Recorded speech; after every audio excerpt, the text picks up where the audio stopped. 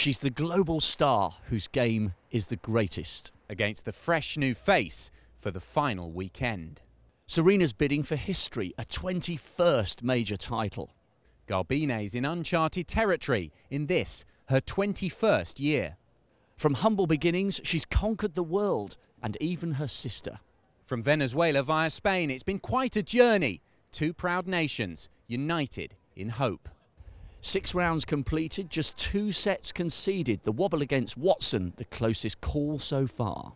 4 big names have fallen to this girl's newfound form, and the top 10 beckons for the very first time. Serena's already won everything several times over, but to hold all 4 at once would be something to savour. There's nothing to lose in Garbine's first major final, and last year's flourish in France will give her belief that she can stifle Serena again. So here goes Serena on the verge once more. If it follows the form book, she should win it in 2. But Wimbledon finals so often deliver unscripted drama. Whoever holds nerve and serve will write another chapter in championship history.